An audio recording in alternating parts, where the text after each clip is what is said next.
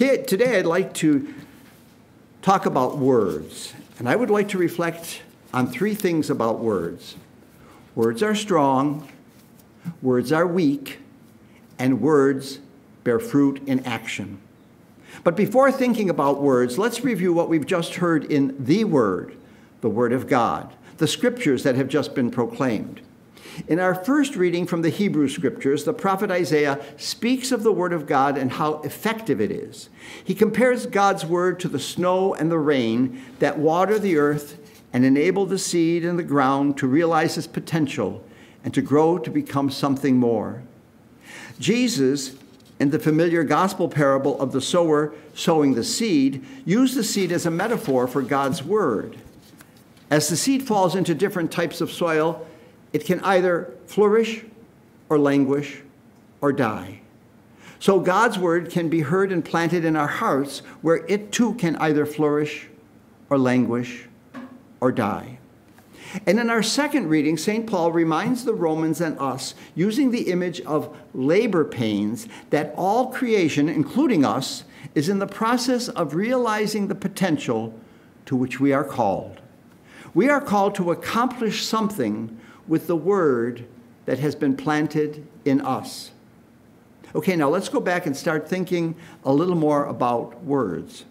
Words are like seeds, and we plant words like seeds. We plant them in the minds and the hearts of others when we speak them, or we plant them in our own mind or our own heart when we think them. Words are strong. They have the power for good or for ill, to build up or to tear down.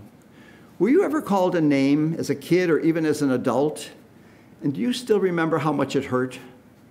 We're living in a time where words are used as weapons against everything that is different. Ethnic epithets, racial slurs, derogatory labels of other sexual orientation have become so prevalent as to seem part of common parlance. But to the recipient of these abusive comments, they can destroy dignity, self-confidence, and hope. Words have the power to destroy people, to destroy lives, to destroy society.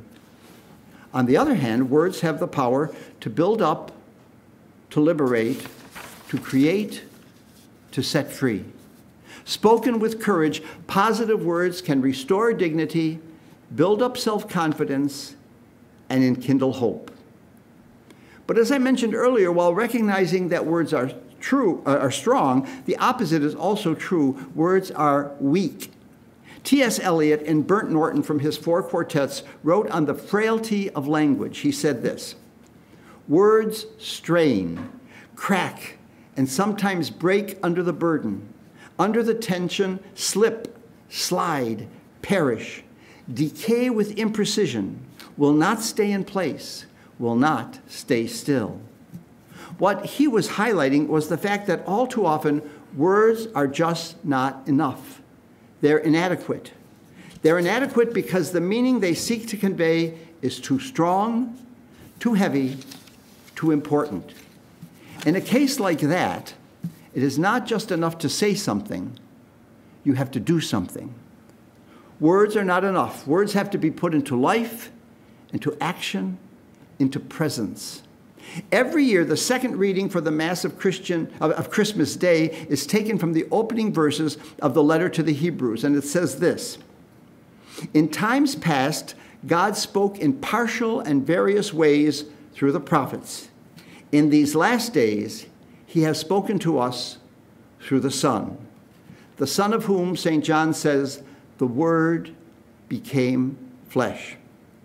Speaking of the Incarnation, the great Scottish medieval Franciscan theologian Duns Scotus proposed that even if Adam and Eve had not sinned, Jesus would have been born into this world.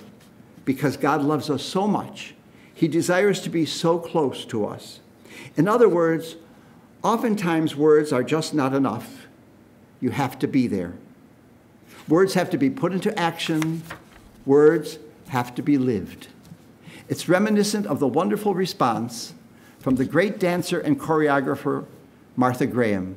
When she was asked what one of her dances meant, she said, "If I could tell you what it means, I wouldn't have to dance it."